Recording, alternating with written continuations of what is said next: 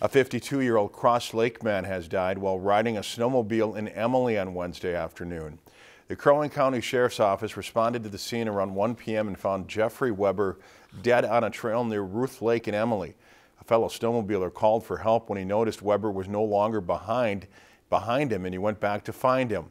Captain Scott Goddard confirmed to Lakeland News tonight that the cause of death is still undetermined, as there is no evidence of damage to the vehicle or Weber's body that shows injuries due to a crash. Goddard said it's possible Weber could have died from a medical issue, but the Sheriff's Office is still waiting for a final report from the Examiner's Office to make that determination on the cause of death. If you enjoyed this segment of Lakeland News, please consider making a tax-deductible contribution to Lakeland PBS.